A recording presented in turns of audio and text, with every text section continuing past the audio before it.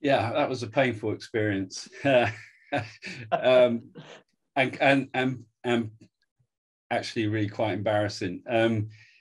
It was coming to the end of the evening, and I wanted to go up to the 17th just to see if I could get a final shot.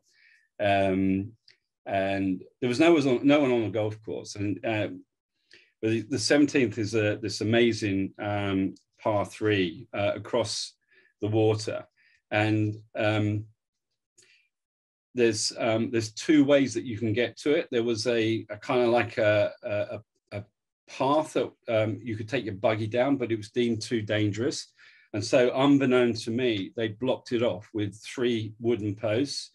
I didn't take the photograph because it was the sunset was like more or less straight into the camera, so there was too much glare. So I thought, right, okay, I'll finish up there and drive back. And I was going to take the shortcut, but I didn't know because the screen on the buggy was blinding me. I couldn't see. I've literally just driven straight into these 3 solid wooden posts.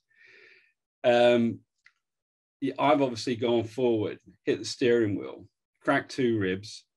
I always have my cameras on the seat next to me, and I have a hand on that while I'm driving. And of course, they flew forward, and both of them smashed the screen, and both came back and smashed me in the face. So not only did I have injuries from my ribs, I had a broken nose, and to